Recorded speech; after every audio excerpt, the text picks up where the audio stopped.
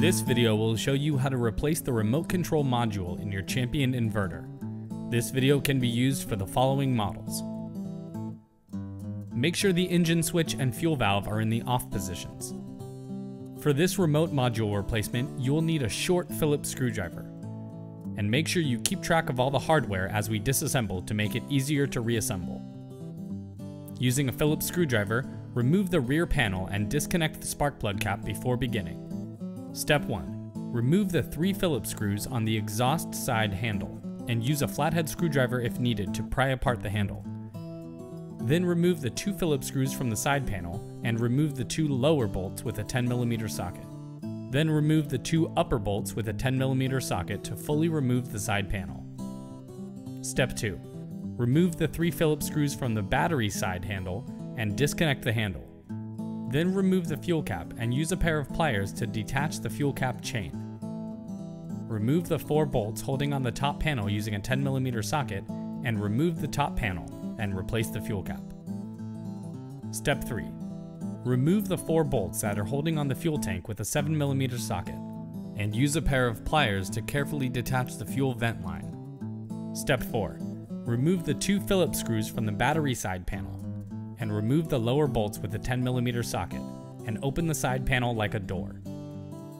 Then remove the 2 lower bracket bolts with a 7mm socket and the 2 upper bracket bolts with a 10mm socket. Set the control unit and battery housing to the side and undo the wire clip above the recoil to loosen the wires. Then use a Phillips screwdriver to disconnect the black battery lead. Step 5. Remove the 4 bolts holding the front panel to the side support brackets with a 10mm socket, 2 on each side. Then remove the 2 lower bolts from the front panel with a 10mm socket. Step 6. Reposition the fuel tank as needed and gently pull back the front panel to locate the remote module, and make sure not to put too much tension on the fuel line or any wires.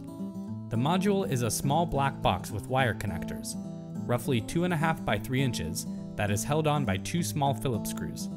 Note the orientation of the remote module, then carefully detach the 3 wire connectors, and using the short Phillips screwdriver, remove the 2 Phillips screws to remove the remote control module. Step 7. Take the new module and replace it in the same orientation as the original, and tighten the 2 Phillips screws to hold it in place.